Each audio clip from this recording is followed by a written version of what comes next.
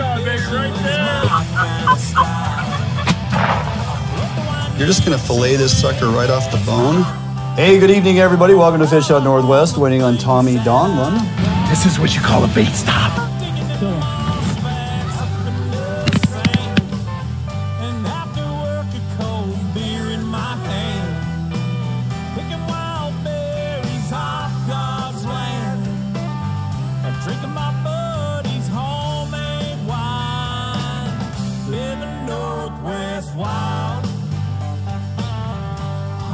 Fishing is my kind of style. I float the Wainuchi when it gets hot. I'm proud of all the things that I've got. Well, hello and welcome to Fish Out Northwest, waiting on Tommy Donlin. Coming to you live from the studio this week. We're back in studio. We took a week off. Yeah, at the lovely shores of Summit Lake. How about that? Yeah. We're still here. So, yeah, glad to be back in studio. It was nice to have a week off last week. Put a you know, kind of a edited show up for it wasn't really a week off. We just shifted our focus for a couple days. So we didn't have time to jump in studio live because Yeah. you're right. We didn't have a week off. We were busy. Yes. You were busy. I was busy. We're on the road doing different That's things. right. I went west, you went east. I did. Yep. I did. Matt and I hit the road. We're going to get into all that later on as we move forward here. Glad you could all jump back in this evening and see us here live as we bring you the show mostly each and every Thursday, 6 p.m. So it's go time. And once again, we have a lot of things to get caught up on, Tommy. And part of that is just you and I out creating content and bringing it to the people. Absolutely. So, hey, before we get too far along, as we do each and every week, I want to remind everybody, and you got to start taking advantage of this stuff. Go to our webpage, www.fishuntnw.com. There you will find the Edge Rods coupon, FHN20.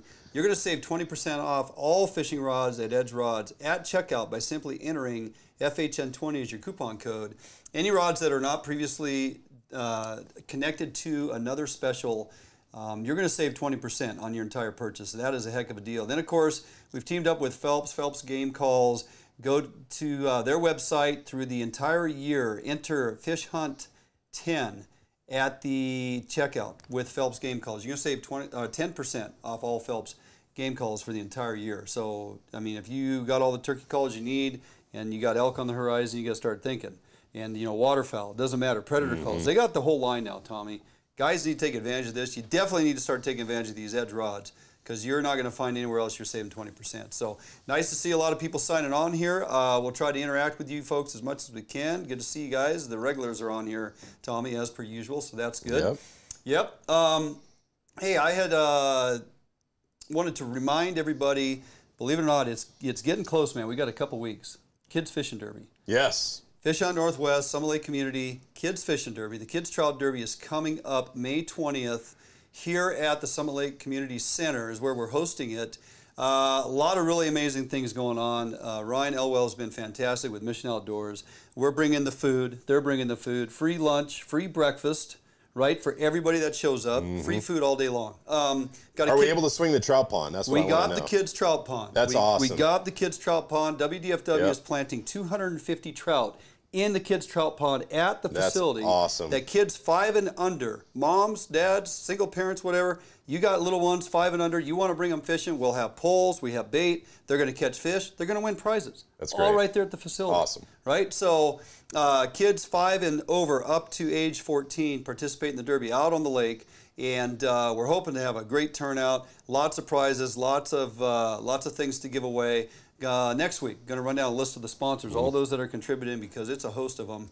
And this is going to be a fantastic event once again.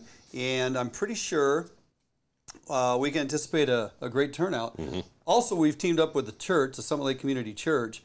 We got parking attendants. So, folks, if you bring your trucks and your boats, you get done fishing, want to stay for the awards with your kids, as you should, you don't have to worry about trying to get the boat home and then come back. Your gear and everything's going to be protected. We'll That's have great. 4 or 5 parking lot attendants. They're gonna pull you in there with your trucks and boats. You can leave all your stuff. We got eyes on it for you. Nothing to worry about. Stress free. Perfect. So show up and enjoy, and we're going to have a really good time. So looking forward to that.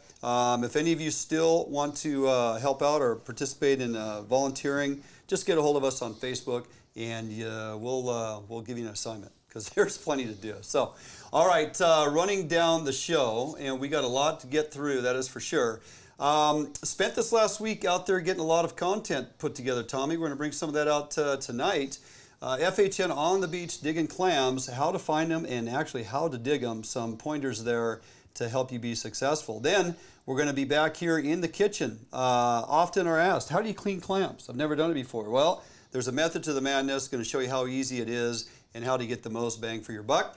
We had a May 1st opener on Puget Sound, Tommy, as you and I are well aware of. Puget Sound Lingcod did in fact open May 1st. You now have a little discussion on how well it's fishing and some tips for folks that might be struggling, right? Mm-hmm. And then you, following up on that, you were back in the bait lab, going to get down and dirty on some Lingcod tricks here, your Lingcod Double Rig, really show the folks some excellent rigging technique points so they can also be successful. Then we're going to take a little time and discuss and recap the Eastside turkey hunt that I just returned from. Did I get a trophy bird? Did we get a trophy bird? I think so. We're going to talk about that, yeah, for sure. And then you guys had a fantastic weekend out there out of Nia Bay. Little ones on the ocean, man. Yeah, eight kids, and 3 of them were 1-year-olds. It was awesome. On the ocean. So we're going to spend a little time talking about the value in that family time, how you can pull that off, and of course do it safely. Yep, right? Absolutely. Because everybody had a great time. So, all right, lots to get through. Don't go anywhere. We come back, we're going to be out there on the beach digging clams. Then we're going to show you how to clean them. All that going on. So stick around. Jump back in here right after this break, right here, Fish on Northwest. Defiance Marine is the one-stop shop for the Pacific Northwest angler. Defiance Marine guarantees the best price on a new and best service on a repower for your current boat. Defiance Marine is a Honda Premier dealership and one of the largest on the West Coast. Defiance Marine is a boat dealer who proudly sells Defiance, Allied, and Arima boats. All boats are built by West Coast fishermen for West Coast fishermen. Defiance Marine has all your boating needs to help you get out on the water. If you're looking for the best fishing rods in the world, you really do need to take a look at the Edge rods. I designed and built new machinery, and I think this new machinery has enabled us to build blanks like no other company can build without this equipment. There is no other rods in the world that are as good as these rods. You owe it to yourself to take a good look at them.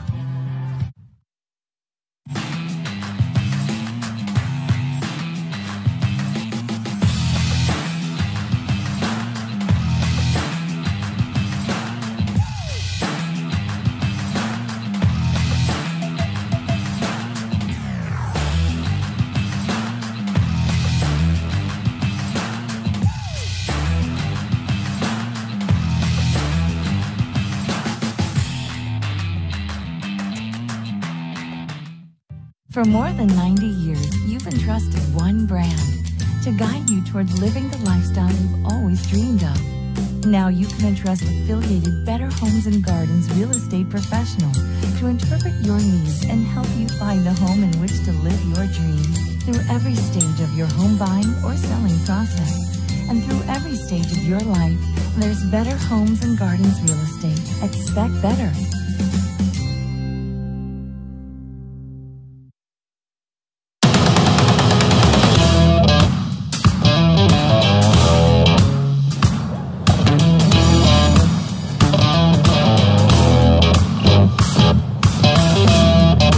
All right, you ready to go do this? I'm ready. Hey guys, Dwayne England, Fish on Northwest. Got my buddy Chris with me and Matt, of course, behind the camera. We are out here on the beach. It is a clam dig day. The weather's fantastic. Finally got a break. It's beautiful. The clam reports are off the charts. We get 20 clams per person, pretty lucrative limit. So not only today are we going to show you how to find them, how to dig them, eventually we're going to show you how to clean them. Here we go.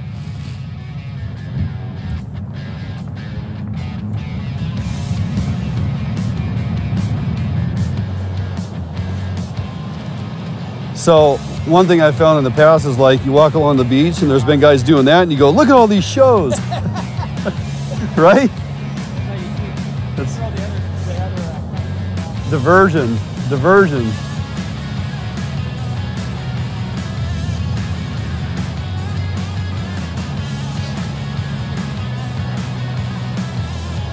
All right, a little safety tip. When we're out here digging clams, this is not the appropriate direction for me to stand. Surf behind me, waves breaking to my back, washing my feet out from under me. Exactly what I do not want to do. When I'm digging clams, I'm facing the surf, always paying attention to the waves coming in so I don't get knocked off my feet.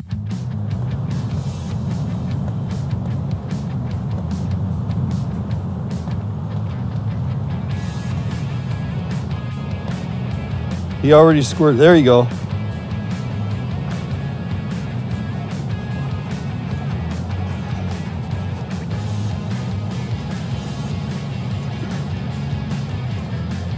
Going deep.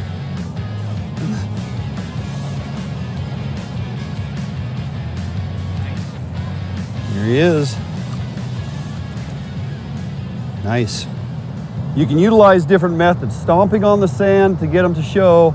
I like to use, a stick, staff, if you will. I got it tethered to me, so when I do find a clam, I can simply throw it down, dig the clam, and it's not going to float away. But there's just some tools that you can utilize to find the clams in the sand, and makes it a much more efficient way to locate them. Oh, there we go.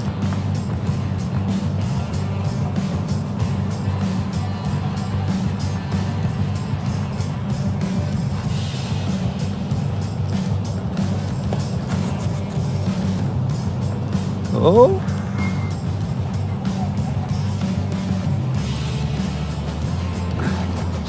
There he is. Yeah.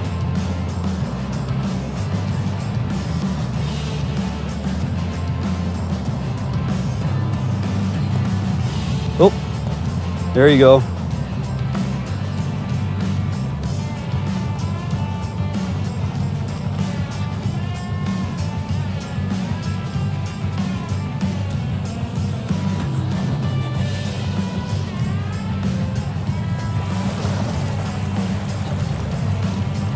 Uh-huh. Yeah.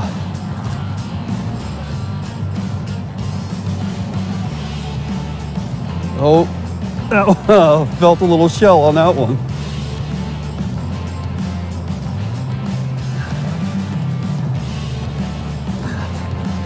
Yep, I got him. Finally busted one. All right, guys, one thing to think about is every once in a while we're going to break a clam, all right? We're going to hit it with the clam gun. It happens. I think I broke 2 of them today out of 20. Not too bad. One thing I can tell you is the way to prevent breaking clams with your clam gun is as I'm facing the surf and I've identified a clam that I want to go after, I put the clam gun in at a slight angle away from my body as I go down into the sand, okay? A slight angle because of the direction the clams are in the sand. They're not straight up and down, they're slightly tilted towards the beach. If the clam gun goes straight down, you're gonna cut them. If this clam gun goes in at an angle, oftentimes you surround the clam, extract it, no broken shell. All right, buddy, what do you think? That was quick. Oh man, 20 clam limit per person. We got our 60 clams with Matt here in about 30 minutes or so. Hardly any people out here. That's a minimal crowd. We got out here late, 30 minutes, we're done. Tons of clams, plenty of opportunity left throughout the spring and summer. Check WDFW regs to find out where and when. We're getting out of here. Let's get home and show you guys next how to process your clams, clean them, and freeze them properly.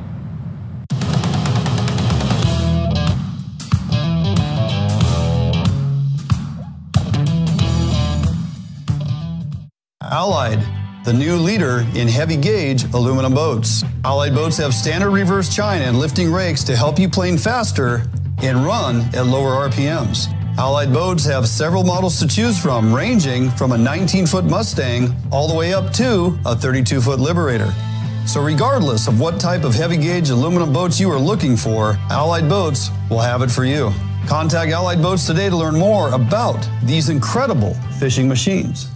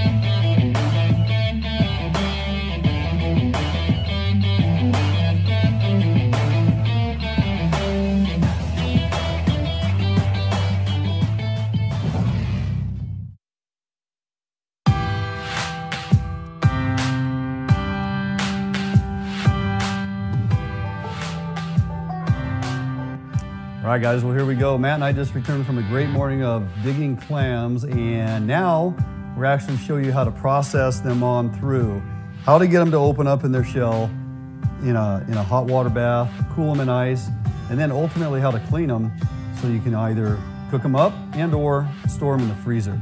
First part is to take all these clams. We got 40 because we got 2 limits, and they go into the boiling pot. Now, you might think we're blanching them because they're going into a pot for a couple minutes, but actually it's about 30 seconds or so. And the shells open up, then you can take the entire clam, the meat, the neck, the guts, the whole thing, right out of the clam shell, just like that, and it goes right into an ice bath. That ice bath stops that cooking process.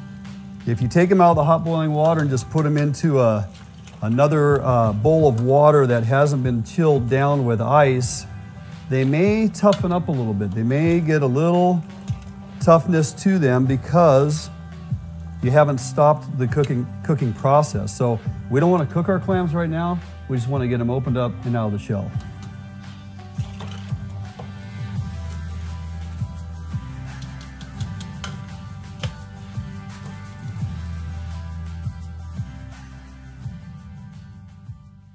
Okay, next step in the process, final step of the process as far as cleaning. We got all our clams, all 40 clams, basically here in the ice bath. They're nice and chilled. We're just taking the clam out one at a time. And now the key here, the goal, is to separate the main body of the clam, trim the neck, get the shoe off, and get all the guts or entrails out of the clam, separate out the meat. Pretty simple process. First thing we do is we cut the very tip of the neck off. Now, if you like to fish for surf perch, excellent bait for surf perch, so make sure you hang on to those, okay? Next thing we do is I like to just run up the zipper here with scissors. Now you can use knives, you can use scissors. I like big shears here in the kitchen. We're gonna cut that neck laterally, and then we're gonna do it a second time down the center. It completely opens that neck up. You got 2 layers in there that you need to get to. Now we're just going to chase the shoe around the gills, basically separating the clam body from the shoe and the guts. Okay, so now we're just trimming, that's the main body off of there. All right, now that's the shoe and the guts. Here's the main body of the clam. That one's separated off of there, so now I'm going to clean that all up. Wash off all the excess sand, any extra guts or gills, anything that might be on there. There you go. We got that all nice and trimmed up and clean. Now we go back to the shoe. You can see we have a gut line basically here. I just kind of go at a 45 at the bottom of the shoe. You'll see inside of it is the remainder of guts and a whole lot of fat. This thing is packed with fat. We just want to open that shoe up on both ends. Basically lay it wide open so you can get all this cleaned out of there. Now, the guts definitely, for some people, they like to keep a good amount of that fat on the shoe for frying up or whatever. It adds extra flavor. It adds extra fullness to it, like you fry it up in a fritter or something. But I tend to wash off a good amount of that, although there is actually quite a bit left on the shoe when you're done. And again, you can leave as much on there as you want. It's edible, it's part of the shoe, it adds flavor, and that is your thickest cut of meat off your clam that fries up really nice. All right, well, there you go. 40 clams, processed, gutted, cleaned, bagged up. Half of these are going with Matt and I to the Eastside for a clam fry. Looking forward to that. The rest go into the freezer for a later date. Also kept all the guts out of the clams. Gonna freeze that in a bag and use that later this season for crab bait. Clam guts make fantastic crab bait, so make sure you give that a go. And of course, we already talked about the tips of the necks. Very durable bait for surf perch fishing. Works fantastic. Don't discard those if you plan to do any surf perch fishing. All right, with that, pretty much does it for us out there getting clams today and showing you this entire process. Hopefully you enjoy it. We're gonna jump out for a quick break. We'll be back in studio right after this.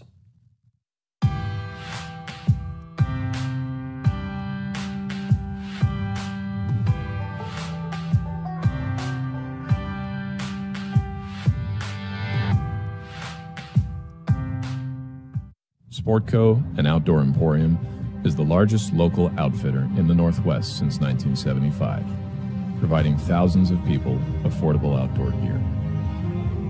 This summer, make your next outdoor adventure more affordable by shopping at our warehouse-style pricing. We are a local Scotty dealer, offering sales, service, and repair. Located in Fife and Seattle, come visit us today. The outdoors await you.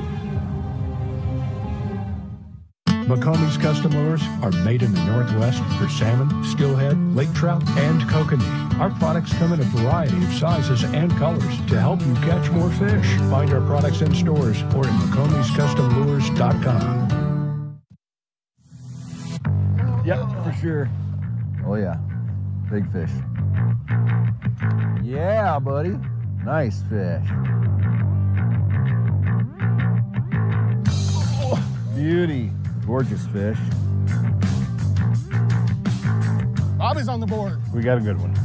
Oh, yeah. Whoa.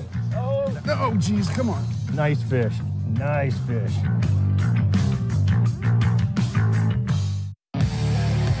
We're going to show you how to make fishing reels.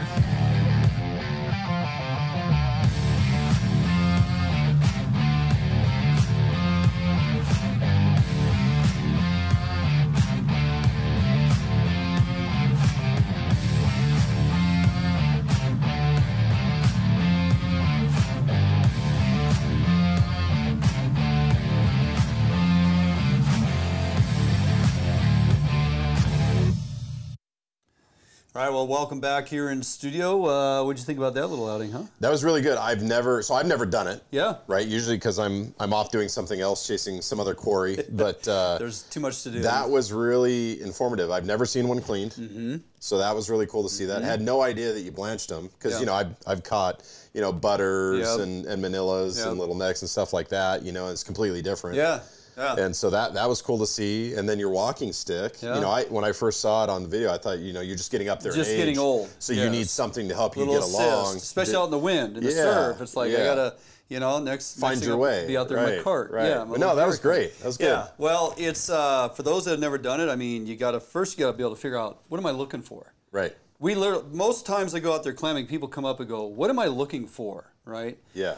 And guys that take a staff or a stick or the butt end of a clam shovel and you're banging into the sand, you're leaving a little depression. And that's why I kind of joked at the start. You know, it's go, oh my gosh, look at all these shows. Well, no, actually, they're just, you know, as you're walking behind the person in front of you that's tapping the sand with their stick. Really good point. So anyway, successful again, you know, so many clams. And we have clam digs right now starting today for the next 2 weeks, morning digs. We're going to get out a couple more times. And hey, for you Springer fishermen and ladies, if you're going out there to dig clams, you might as well take a sand shrimp gun and gun up all the sand shrimp you want out there on the beaches. That too is completely legal, and you save yourself a ton of money simply by grabbing your own sand shrimp when you are already there. So 2 for 1. Anyway, hey, we had a Lingcod opener May 1st out here in Puget Sound, and for those paying attention on social media, looks like in some areas and for some folks, some of the regulars out there, they're doing pretty well, mopping up. Yeah, so what I saw, you know, and the reports that I got is if you could find the right live bait, you know,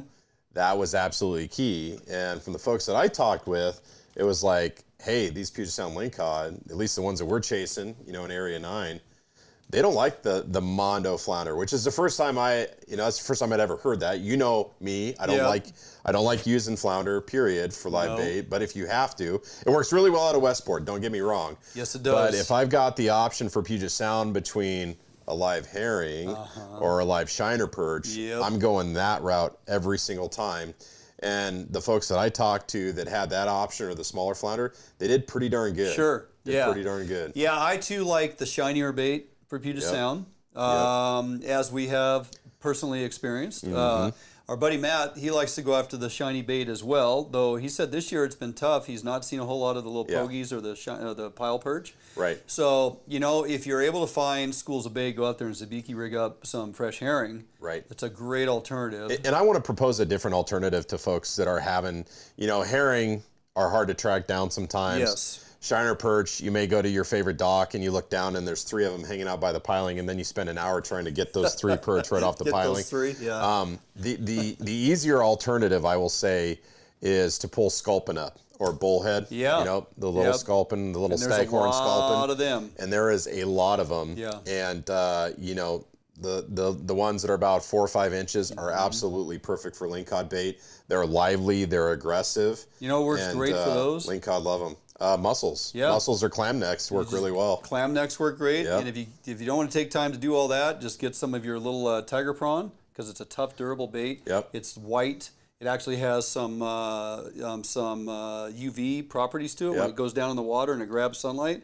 Those little shrimp from the grocery store work fantastic. But mussels are just a natural go-to. Well, and my childhood, that was my childhood. Go down to the dock, go down to the boat to work on the boat. Hornheads, and, you know, lay down on the dock, reach your hand over the side and grab a handful of mussels and crack them open and use them. So the lingcod fishery will continue. Sounds like a good number of bottom, rockfish and stuff getting caught out there too. Which is great. Yellowtail are making a comeback. It's nice to see. We can't keep them yet, so don't make that mistake. But get out there. And then just friendly reminder on that note, you got to have a descent device if you're fishing bottom fish. So do not forget 100%. that.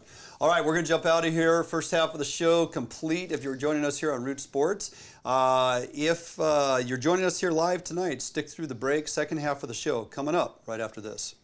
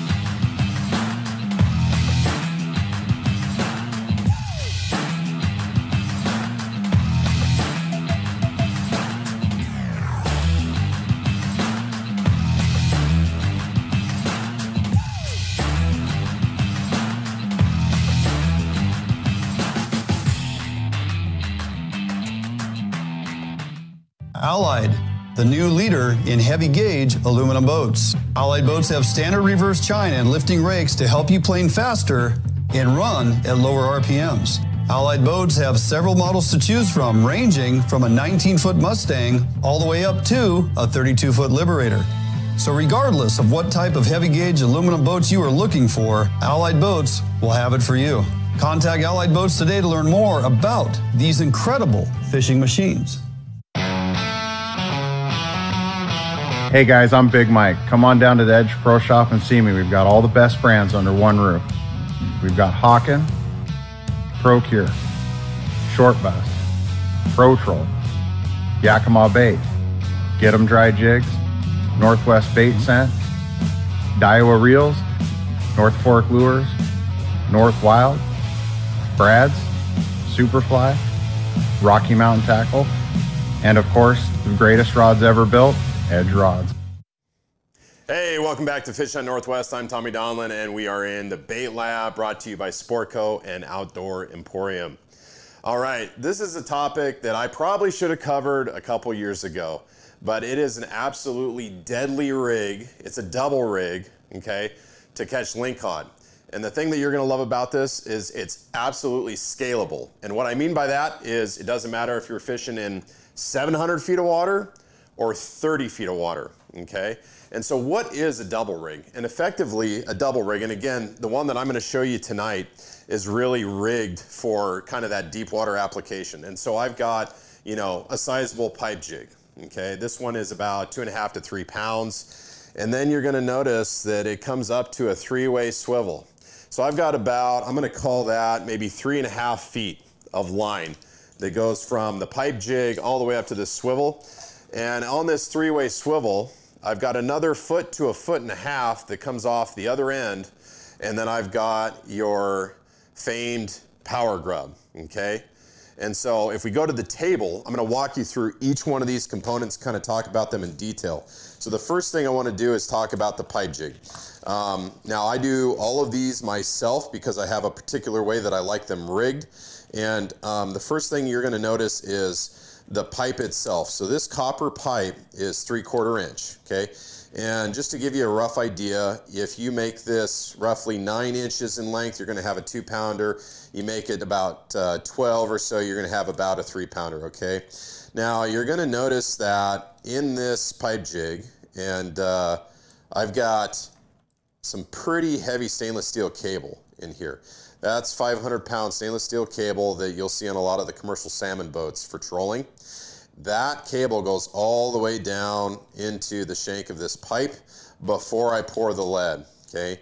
Now, before I pour the lead, I also insert this swivel right here. That's a 250-pound swivel.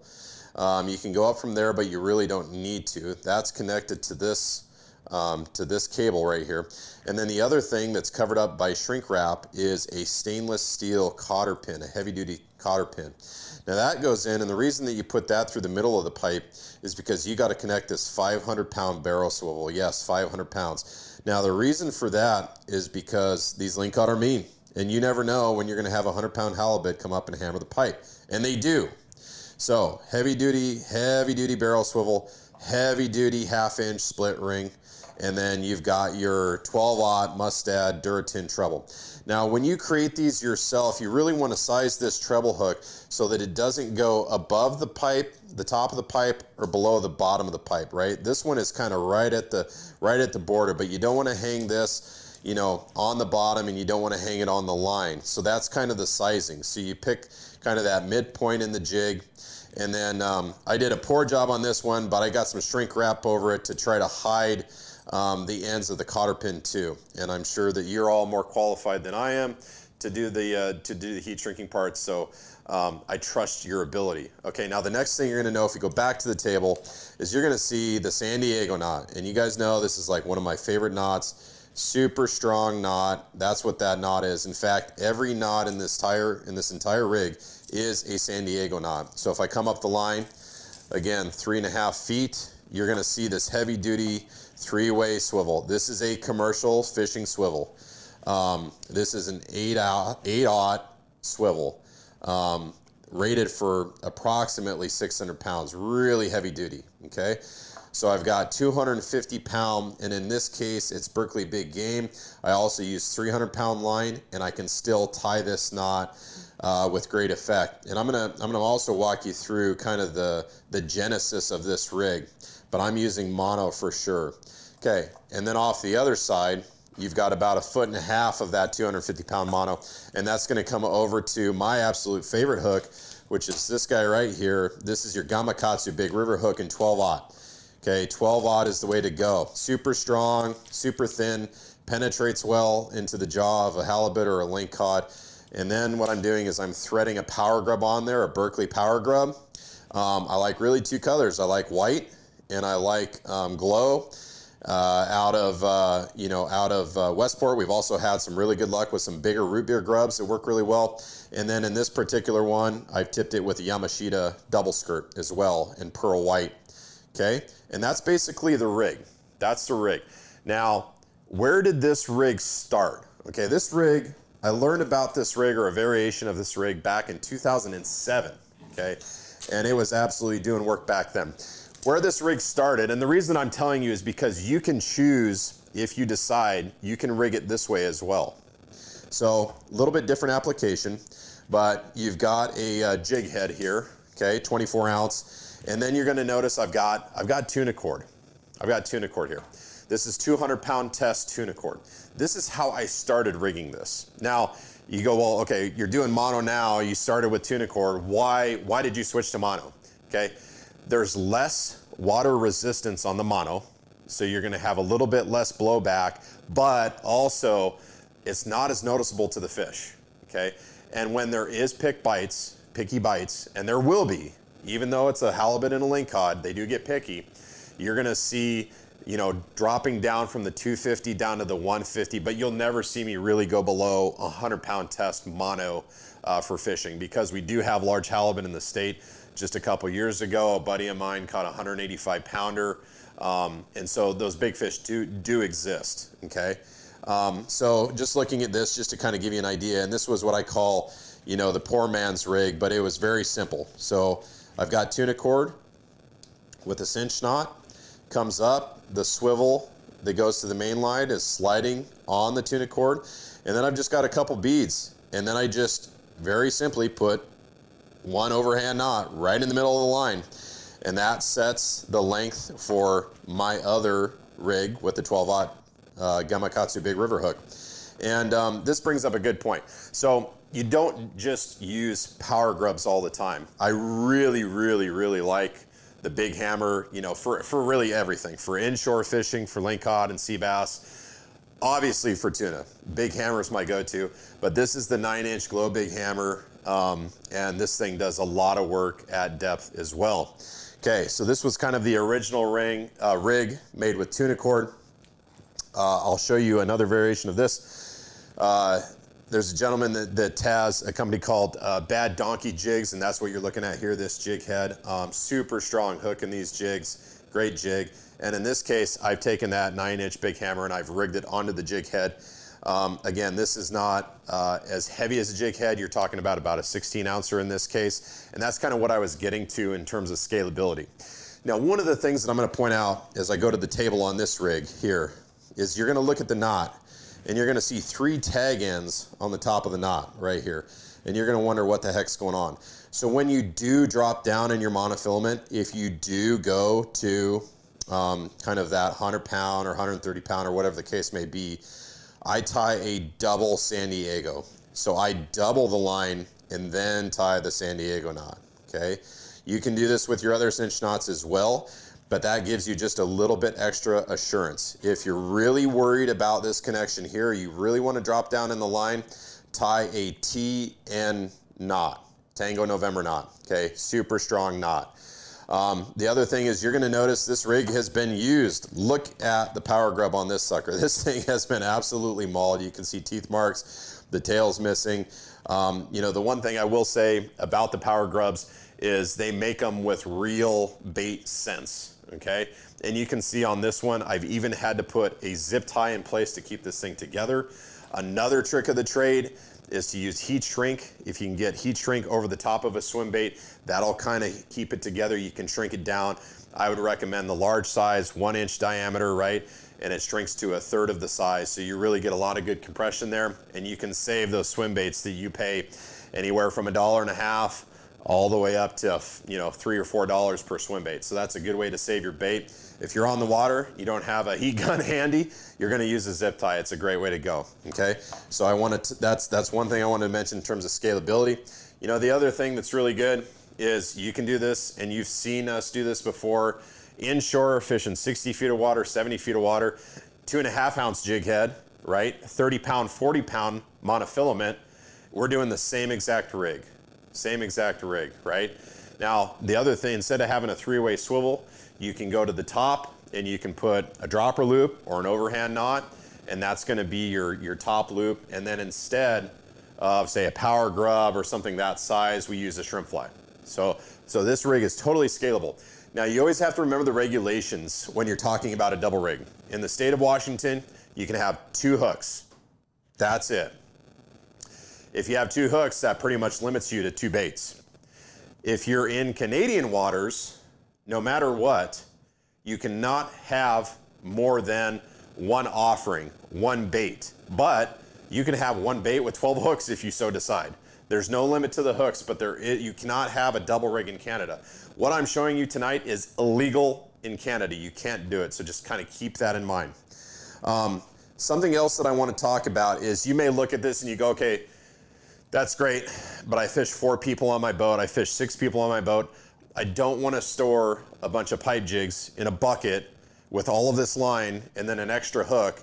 It's going to get tangled, it's going to rust in the bucket, it's going to sit in the boat, right? And so I want to make this modular. I want to make it, you know, something that I can break down and store easier. Now, if I go back to the table, I'll show you effectively what you would do. And then I'm going to tell you why I don't do this, but first I want to show you what you could do. So this connection to the pipe jig, because let's face it, pipe jigs are a pain in the butt to store. You got a giant treble hook, you know, obviously with 3 points, that wants to do nothing more than stick you in the hand or leg or whatever. And so what you could do is you could get a really heavy duty snap swivel, and you could put that in line instead of tying direct to the pipe jig, okay? That way you can unhook the pipe jig, you can store the pipe jig separately from the rest of the line, the rest of the rig, kind of keep them separate and stow them. Now here's the deal. I do not trust, and my crew absolutely hates it.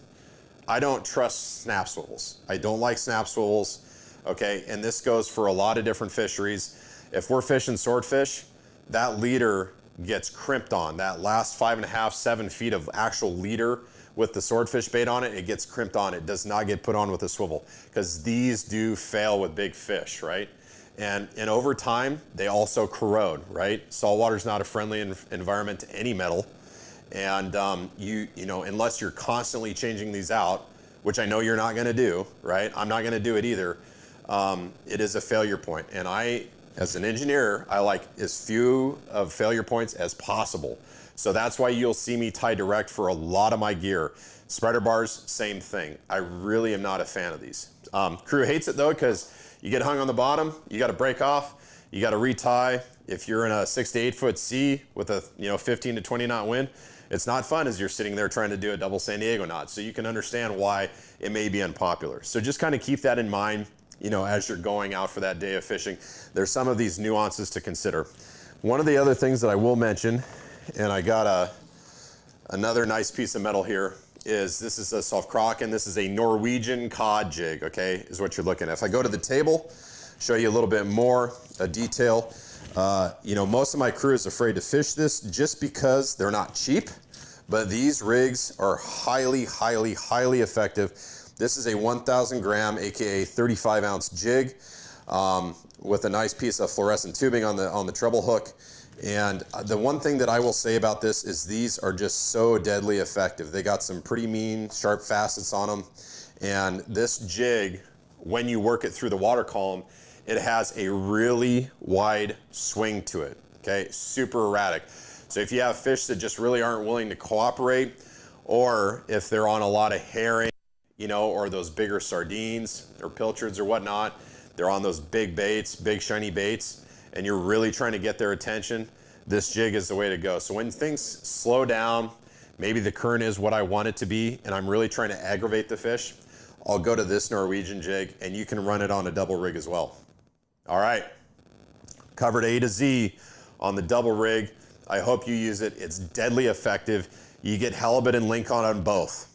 The bottom, the top rig, the grub, the swim bait, the pipe jig, the Norwegian jig. You get it on absolutely everything, okay? Super deadly effective. Okay, don't go anywhere. We're gonna be right back after the short break on Fish Hunt Northwest. All Defiance boats are built without any structural wood materials. That is why all boats are backed with a lifetime warranty. All Defiance boats come standard with large fish boxes that are fully insulated so that you can ice your fish properly all day. All Defiance boats are foam flotation filled and unsinkable for the ultimate in safety while fishing offshore. Before you buy any boat, stop by or call Defiance Boats today to ensure you are getting the very best glass boat your money can buy. If you're looking for the best fishing rods in the world, you really do need to take a look at the Edge rods. I designed and built new machinery, and I think this new machinery has enabled us to build blanks like no other company can build without this equipment. There is no other rods in the world that are as good as these rods. You owe it to yourself to take a good look at them. New days, new beginnings, new friends, new loves, new dreams, new goals, new scenery, new job. No matter what the next chapter holds, Better Homes and Gardens Real Estate will be there to help you find the new that's right for your lifestyle at any stage of your life. Better Homes and Gardens Real Estate. Expect better. All right, welcome back here in studio. Nicely done, mister. Thank you, sir. That was very well in depth. Yeah, and just to answer, I do not like putting any hoochie on the pipe jig itself. I like the pipe jig sleek, and I like it to move fast. And the other thing is, if I put a small hoochie on that hook, it seems to get targeted by smaller fish. Oh yeah. And so I just don't do it. Yeah. It's one thing if you're adding it to a grub that's already up there to kind of, you know, make that profile bigger of that bait, but not the pipe jig. Gotcha. Yeah. And Clayton, no, we did not fish the halibut opener today. Tommy was at work, and I typically do not hit the ocean on a lengthy day on a Thursday. Well, we have to be back in here and ready to go, you know, around 5 o'clock. But this Saturday is a different story. This Saturday is a different story. That's right. We're going to get to that. Before we do, a little recap. As you were out there gallivanting around the ocean, having a good time and chasing sea creatures, Matthew Messing and I headed to the east side, did a little fishing, took the boat, and let me tell you, I need to start writing down lists. Yeah, I'm getting old, but when you plan to take the boat and do full-on couple days of fishing, and then you're just going to drop everything, checklist, switch gears, for hunting, there's a lot of. I haven't sent you my list. I don't need your. I've got Excel spreadsheets, one for hunting, one for fishing. You know how many tabs I have for each one. Anyway, got to be prepared. Fishing was okay. We didn't get into nearly as many fish as we wanted to, and definitely no kokanee. Troy was out there killing it, of course, as he does. But the weather was good. The wind wasn't, well, day 2 the wind was horrible, but it is what it is. You just fish. Yeah. And we got some nice sized triploids, that is for sure. Just not the numbers that I would like to think we could get, you know. So you guys were kokanee fishing, right? Well, I mean, there's an abundance of the triploids, and if you get a bonus kokanee, you're going to get a bonus kokanee. I historically have always done better over there. Once we get into June, they drop a little deeper. You can target them on the wire 40, 50 feet, something like that. I seem to find more kokanee that time of year. That's when they start dropping water, right? And kind of. That's when they start raising water. Water's coming up now. Or excuse me, raised water. Water's coming up. Snow melt. So they've drained it down like 50 feet. Anticipating snow melt. Is that when the fish typically congregate closer to the dam? So when they draw the water down, the fish congregate down towards the dam. Okay, It and draws they fill all it the up, feed and they can be down. anywhere. Yeah. Exactly. They fill it up, they spread out. The feed spreads out, they spread out. So that's when you lean on fishing those bays the direction from the day before that the wind was pushing. Right. Because all your feed's going to be in those bays, right? Sure. So anyway, a little method to the madness, but we did all right. It's just, you know, got out of fishing mindset, dropped the boat, and headed to the turkey cabin, right? Eric Broughton, friend of ours, and on the show on a regular basis. And we talk about this. We actually did a segment with him talking about the history of the turkey cabin. Yes. Because Tommy, let's face it, hunting camp, elk camp, deer camp, turkey cabin. I mean, sir, you're so dedicated that you have a cabin specific, and it is truly for turkey hunting, right? Yes. The history there, man, I slept there a couple nights while we're hunting out in that particular area. That being said, we put a couple 100 miles on a day in the old Chevy. I think Eric has 300,000 miles on this truck. I mean, it is just, you just go. It's the turkey truck. It is the turkey truck. It's a brush beater. It's a, Matt found a moose paddle. Oh, he did? Okay. Small, okay. But nonetheless, his first one, so he's pretty excited on his shed hunt. But you know, the turkey hunt in itself, like we got out there late afternoon on Friday, and we planned to get out, hit the evening time, go find some birds, put them to roost, do the whole deal, kind of have a game plan for day 2, which was truly day 1 of hunting. Right. But we did get on a couple spot and stalks that evening, which was great. You know, found smaller groups of birds with, you know, we had one group there. There was a ton of hens and probably 5 toms out there strutting around on some private land, and so you're taking in all this information and, you know, trying to go into your first full day of hunting with a plan. And it's going to be Saturday, so we're going to be up against the hunters in the woods and everything. Yeah, right. So we started off in the morning on a ground blind set that Eric had already set up on some property, and I was successful, and that's the infamous backflip. That's where that all went down a couple years ago. So we started the morning there. As soon as we're getting out of the truck and daylight's just starting to bust, the gobblers are gobbling in the trees. They're jumping out of roost. Nothing, man. We're there till 7 a.m. Never had a bird come up the hill, come into that area, nothing. So we abandoned that plan, got on the road, we headed north. And we were pulling off frequently, and Eric's using his locator call. He's waylaying on the old the woodpecker. I'm hacking away on the crow call. Which he looks at me and goes, yeah, you got to work on that. So anyway. Didn't use the old truck horn, huh? No, didn't use the old truck horn or the hinge point on the suspension, right? So spot and stalk, calling, try to get some, you know, get up in the woods, put a chase on a few. Eric kept coming back to the fact in certain areas, because of the way the weather has been this year, quite honestly. So the farther north you go, the colder it still is. Yep. And so the birds are just breaking out of their fall and winter groups. Okay. And thereby, as they start dispersing out and breaking up into smaller groups, now these toms are becoming protective of their hens. Yeah. So they got a group of hens, 3, 4, 5, 6, whatever it is, and you find a couple toms working a field, and you pull off and come up around behind them and try to draw them, get the decoy out, try to draw them to you with your calls. They're very reluctant right now to leave their hens. Now, as we progress over the next couple weeks, it's going to warm up. The hens are going to be bred. A lot of them will start nesting. Yep. Once they're committed to nesting and they don't leave except for 1 hour a day to eat and take care of business, because they don't take care of business on the eggs, right? They do it all in one shot out there for about an hour, then they're right back to the nest. That's when you can start pulling toms, because now they're looking. Because they're trying to breed those ones that didn't get bred.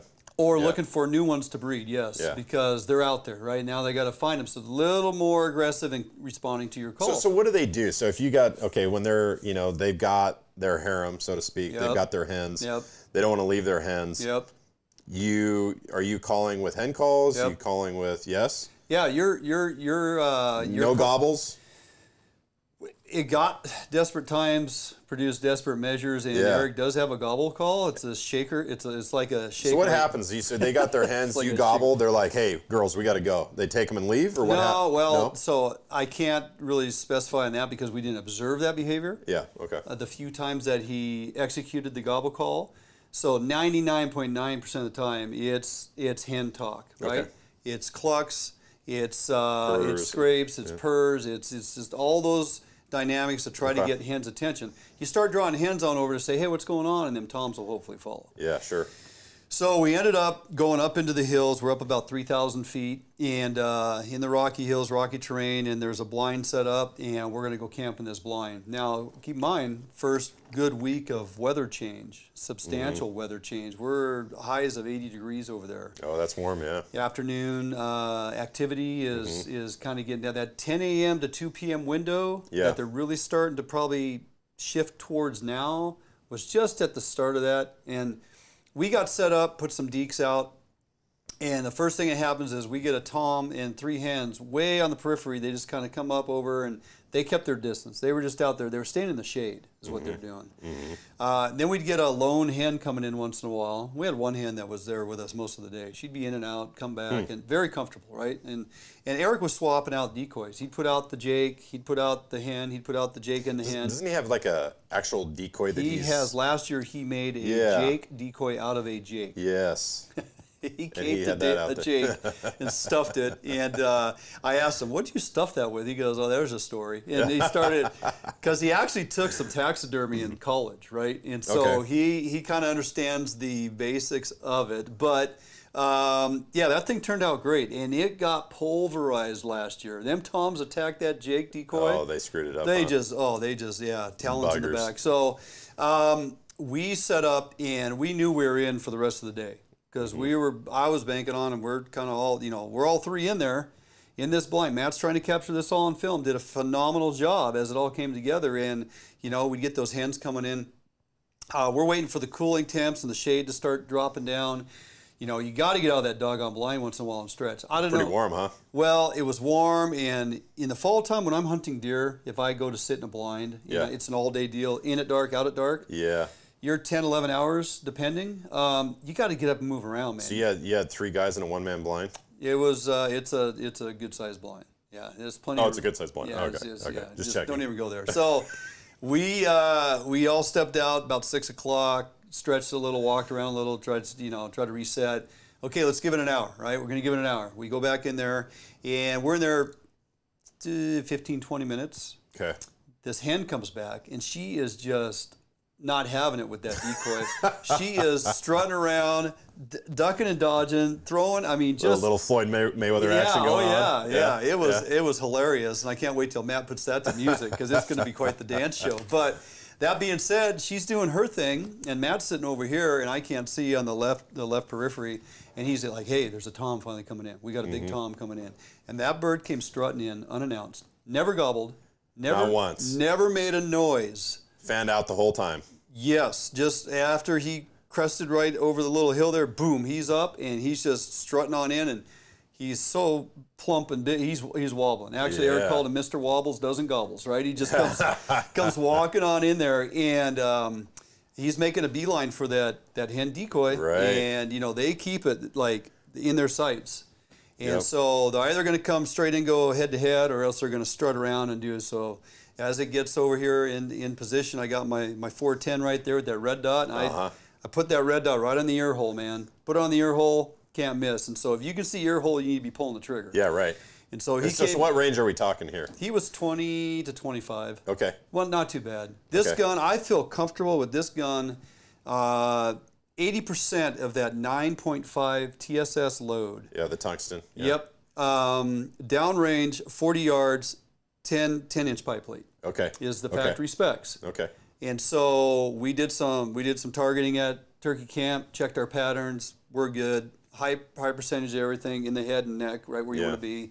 So I had no doubts. But as it gets closer, you got to be more exact, because now you got a tighter pattern. Yeah, you got a tighter pattern. Yeah. Sure. Okay. 25 to 30 yards is a real comfortable distance. Okay. That stuff performs, I think, probably optimally. It's 1250 per second. It's moving. That's fast, yeah. And it doesn't deform in shape, right? It holds its right. Stays tight pattern. So, got the red dot on the ear hole. Eric's like, now, and I didn't squeeze off. I waited. He's going, "What are you doing? And what are you doing?" He turns a little bit, and I'm like, "Oh, now, okay, boom." Yeah. And a good headshot with that TSS load, man. That bird was down, and you kind of you work all day. I mean, look at that thing, right? The colors of that bird, the size of that bird, and when it comes in, you don't really gauge like what it is. It's like, hey, there's a nice tom. You're trying to do your job. There's a nice tom. You don't have time to go, I wonder how big its spurs are. I wonder all the, I call it the turkey spec geeks, right? Yeah, it's not like grading a bull from 700 yards plus away. It's like, that's a nice tom. We've worked all day. We're almost 7 hours in the blind. This is why we're here. Pull the trigger. Go out. Eric, who is so immersed into the turkey hunting for years, right? First thing he starts looking at is the size of this bird, beard, spurs. he was like, oh my gosh, look at the size of these spurs. What does it matter what size the spurs are? Right. Well, if you truly understand turkey hunting, these mountain Merriams, look, 3/4 inch spur, pretty much normal, rounded, up in the rocks, rugged. Right, they're grinding it down. They're grinding them down. Yeah. These ones, he could tell right away, they're nice and pointy and they're pretty lengthy. We get back to camp, it's, you know, because all the stats go on the wall. 1.25 inches, 1.125 inches on the spurs. Yeah. So was he corn fed? Would you say, or you know, hanging out in the? He may have found a farm or two. Farm, you know. Yeah. Eric gauges that bird to be 4 or 5 years old. Very mature bird. Okay. Probably has mated with a lot of hens over the last couple of years in their maturity from 3 years on, and just a spectacular bird. And he was like, "Hey, man, if I was you, I would seriously think about getting this thing taxidermied." I'm like, "Really? Really? You know?" But when you look at the colors on that bird, as Jordan had put it up, the wattle, the length of the snoot, I mean, just the dominance of this bird, I'm like, you know, you're right. This bird deserves respect, and we worked hard for that bird. Yeah, you did. That's a long time in a blind. It's a long time in a blind. Yeah. But you know, as well as anybody that's passionate about any type of hunting, the overall story of the day and how it all comes together, that's what we hold on to. Yeah. Right? Absolutely. And it was a team effort. Matt did a phenomenal job. I can't wait to watch this as a segment on the show, as an episode. Yeah. It's going to be great.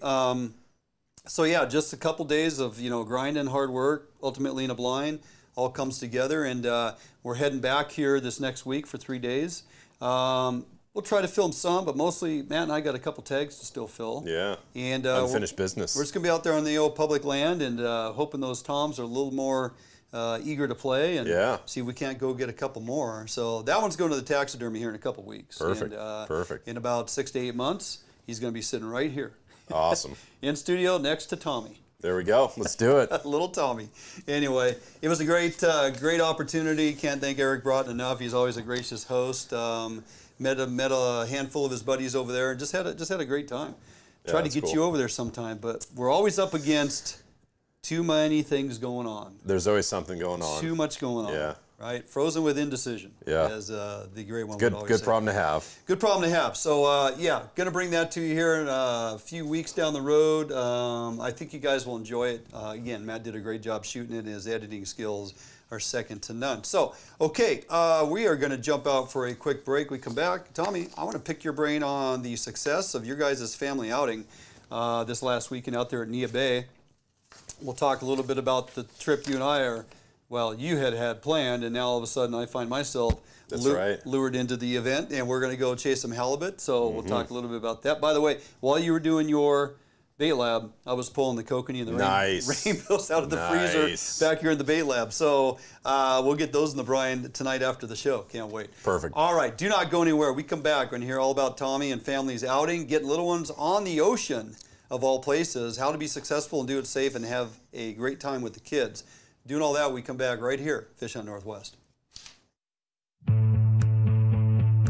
A Northwest favorite for almost 40 years, Arima boats are manufactured with pride in Bremerton, Washington. All Arima boats are built without any structural wood materials. That is why Arima boats are backed with a lifetime warranty. Arima can offer every boat with Honda outboard packages so that you can take advantage of the reliability and 5-year top-to-prop warranty from your Honda outboard. Call or stop by Arima Boats today and let them help you get into your very next boat. Yep, for sure. Oh yeah, big fish. Yeah, buddy. Nice fish. Beauty. Gorgeous fish. Bobby's on the board. We got a good one. Oh, yeah. Whoa. Oh, oh. No, geez, come on. Nice fish. Nice fish.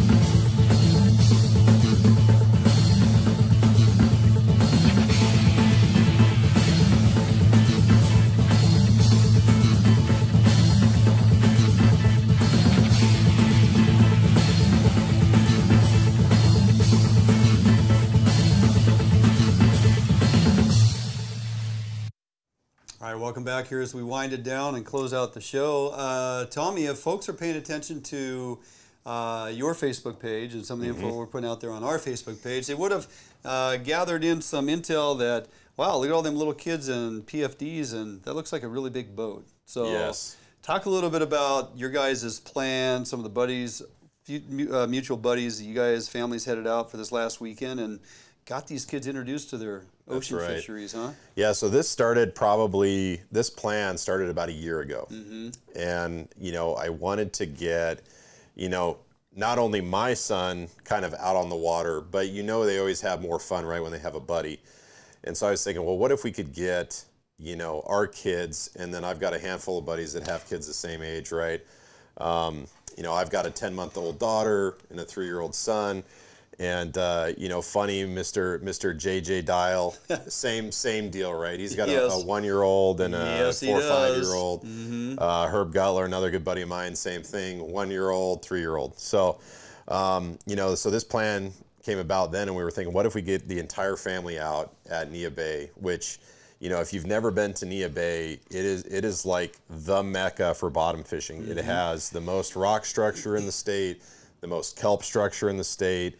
It's nutrient rich. You have bait everywhere. There's fish just readily available, and all really within a couple miles of the marina. So we never went further than 3 miles from the dock.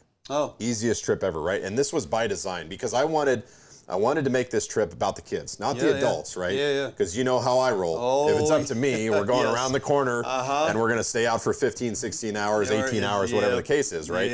And so I said, you know what, I'm going to put that urge aside and we're just going to focus on the kids. And so the thought process was, well, hey, we're not going to, when the kids are ready to go out in the morning, we'll go out. We're not going to wake them up at 5. Even though my son gets up at 5. I wonder where he gets that from. Weird. And then, you know, we're just going to go when everybody's ready, and when they're done, we're done, right? And that's exactly what we did. So that's a great approach. We hit the water around 10, right? And, you know, we fished spots that were extremely close. And one thing that I want to just mention to everybody is that it doesn't take much to catch fish out of Nia Bay. Right. So Wada Island's the first island that you come across. You go out of the marina, you take a right, boom, Wada Island is right there. Wada's got kelp, they got rocks. Going back to the live bait thing, okay? You can drift that rock pile and drift that rock pile, and that Wada Island gets hit by 15 boats a day, every hour of the day. But if you have live bait, the lingcod that sat there and watched jig go by, jig go by, jig go by, as soon as the first live bait crosses that lingcod's face, boom, it is game on. The game on. Okay, so we had kind of gone down Third Beach, which is just to the right of Wada, just to the south, and caught a whole bunch of greenling and small bass. Took them over to Wada Island and dropped on rock piles right off Wada. On the south end of Wada, not even off the north end, okay? So you can see the marina from where we are fishing. Okay, it is right there. First one down, live bait gets inhaled by a lingcod. Okay. First one down. First one down. Bring that one up. You know, and here's the other thing with kids, right? You just have to be patient, and you have to tell yourself, no matter what happens, I'm not going to get excited, right? So, did we break a couple rods? Yes, we broke a couple rods. Really? Absolutely. It's just it's part of the process. It's kids. You know it's going to happen, right? We broke a couple rods, and you're going to lose fish, right? And you're going to have tangles. You're going to have, you know, mistakes are going to be made. But you know, the thing about kids is they're watching you 100% of the time. Yeah. And so your reaction dictates the outcome of how each little minor event goes, right? And so the parents were awesome on this trip. We just kept our cool. So that first lingcod that came up, that was about 23, 24 pounds. There was another line on top of it, got it 10 feet below the boat. That lingcod realized there was another line on top of it, felt it, took off, ripped the hook out, right? Game over. Did it again, caught another lingcod, and another lingcod, right? And so, you know, it was unfortunate, but the bass really weren't playing the game. We got mostly greenling and then turned those into lingcod. And so a lot of lingcod action, not so much on the bass, which is fine. Rather have lingcod than bass all day. But those kids, you know, for most of them, it was the first time they'd ever seen a lingcod. And if you're a child and you see a lingcod, and it is only a 5-pound lingcod, right? And it is, you know, 2/3 the length of your body, and you look at this creature that looks like a gremlin. Or a dinosaur. Or a dinosaur. Yeah. And you look into his mouth, right? And they could fit both hands into a lingcod's mouth if they tried. And it's lined with razor sharp teeth. Yeah. I always wondered, like, do they have nightmares about catching this fish, right? It's like, what did I just do? And they, you know, the thing is they can, they're sitting there, they're reeling on these rods, and they know something that they've never seen is on the other line. So their excitement level is absolutely through the roof. They have no clue what's about to happen. And then, you know, the parents are screaming because I told all the parents ahead of time, I'm like, hey, we are going to celebrate every single thing that happens on the boat, right? We want our kids to be hooked on the same passion that we all grew up and got hooked on, okay? And so we celebrated every single moment on the boat. And when those kids had enough of the fishing, and I'm going to be honest with you, the weather was a little nautical at times. When they had enough, we went back, went to the beach right at Hobuck. We rented cabins there. We flew kites on the beach. We you know, we made sand castles. We even did a polar plunge. I saw that. Told the dads, I'm like, hey, I saw that. We need to make sure after push-ups. Yes, after push-ups. I said we need to make sure that the kids understand the role of the man and what men should be made of. You're all doing a polar plunge with me. and before we do a polar plunge, I try to make it 50 push-ups. Did JJ do the? Absolutely. Okay. Absolutely. He's in the video. I tried to get everybody to do 50 push-ups. They said, no, we're not doing 50. I said, okay, fine, 25. So we did 25 push-ups, sprinted into the ocean. Sean even did 25. And he did. Spent about 5 minutes in the ocean. It's cold for about the first minute. And then it's kind of freaky. You don't feel it. I don't know if that's a good thing or a bad thing. It's probably because you're going numb. It's like you're done. Josh won that contest. He was in there for about a good 8-10 minutes. Oh, that kid's nuts. Yeah. So, no, it was a phenomenal trip. We're going to make it a yearly event. That's awesome. And again, I would urge any other parents to go to Nia Bay and do the same thing. There's a lot of protected water there, which is why I decided to go there.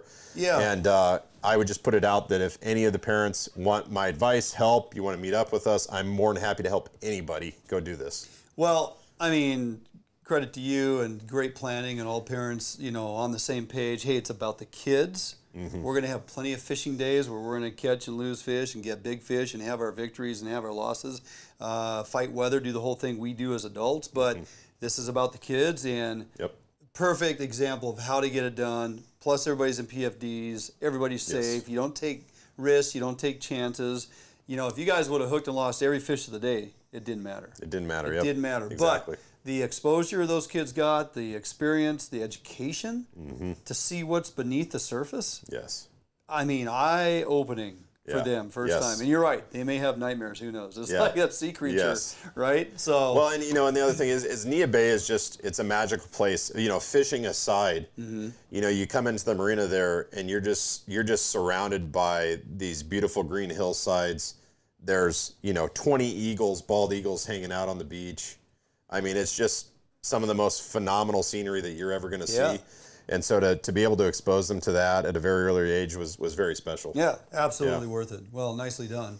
Okay, you and I am joining you and some other folks, other guys that you have invited for this weekend. We're going to get some halibut. Yes, we are. And I'm going to have that bait ready to go here by Saturday morning. Heck yeah. It'll definitely get it done for us. So halibut, Nia Bay, Saturday. That's right.